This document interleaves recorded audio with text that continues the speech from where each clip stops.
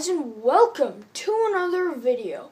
Today I have for you guys the USR sniper rifle from Call of Duty Ghosts. So without further ado, let's check out this awesome creation. So this gun is in Call of Duty Ghosts. It's a pretty cool design. It's sort of like the Lee Enfield, you know, it's got that handle. It's part of the stock, but the stock on this is just like a giant rectangle instead of like a triangle like most snipers. Also got the grip and then the barrel at the top. So yeah, it's a very familiar design, I guess. Yeah, it's pretty futuristic. It's got the bullets actually on the side, so like the Remington 870 MCS. The removable magazine. It kind of sucks because it just goes in for like a single block height, because well, I had to fit the bolt in there, so I could not make the magazine like really good, and a piece just came off.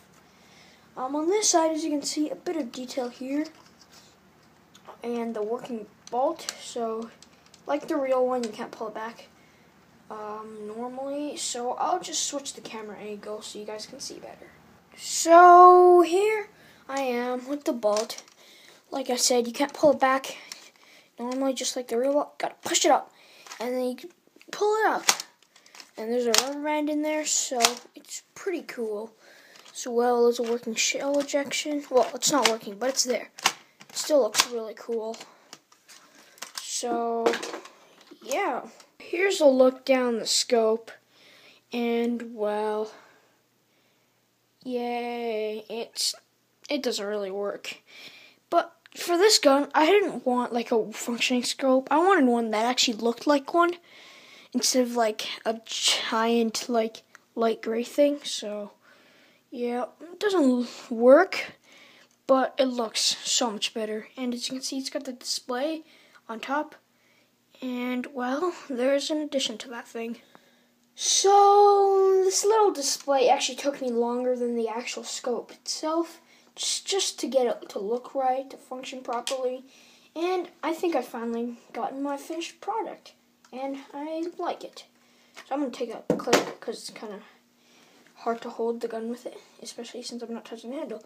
And as you can see, it's got one of these Technic bricks, and you push on it, and it turns on. And it just adds an effect to the gun. You can't really see it because it's really bright right now. So I will see you guys in the dark. So here I am with the lights turned off. As you can see, it looks really badass. Even though it may be a bit blinding at times, it's just a camera. I mean, it honestly is not blinding at all in real life, even if you stare at it. But as you can see in the camera, it's like boom. But yeah, really cool. It's like a little display that works, and it adds an effect to the gun. But that's basically it. So I want to thank you guys for watching, and I'll see you guys next time.